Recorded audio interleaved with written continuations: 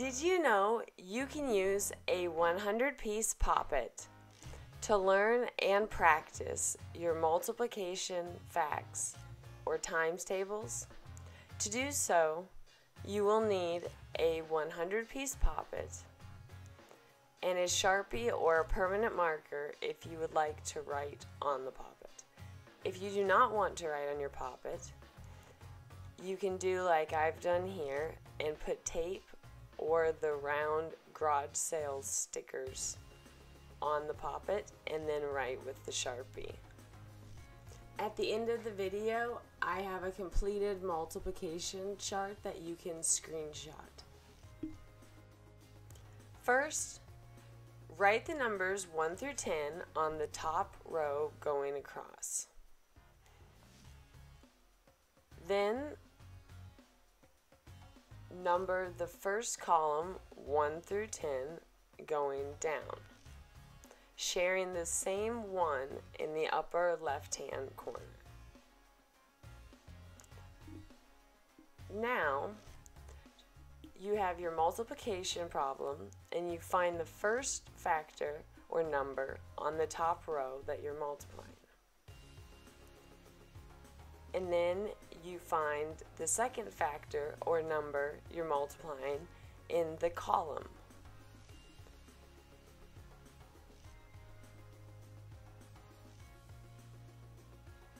For example, 2 times 2.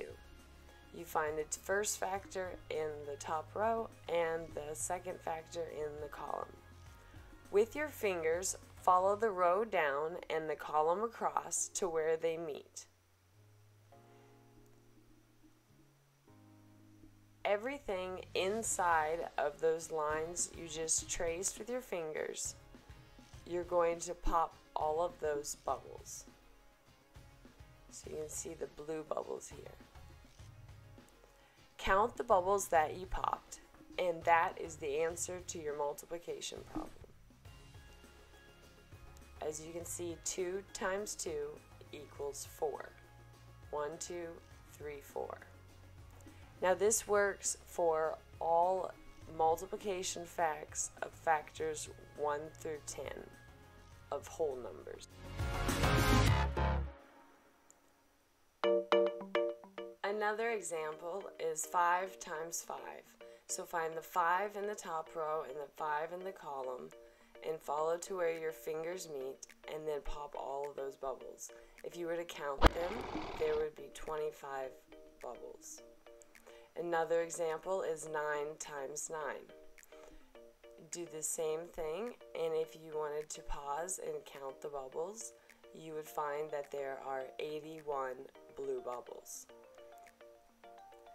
These multiplication facts are commutative, meaning that the order doesn't matter.